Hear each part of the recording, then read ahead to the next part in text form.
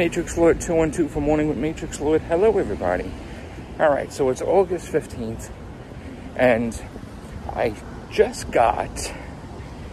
went actually to Trackside, which is blocks from my house, and I had 2 hot dogs and fries. Pretty damn good. Still morning, actually, but you know what? It was awesome, delicious. I'm gonna show a picture right after the video of my meal.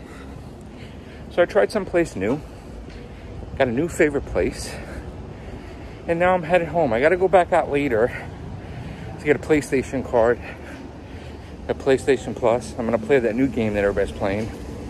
I think the Fall Guys or something. So that's what I plan on doing. I think Sharon's gonna go food shopping, so that's good.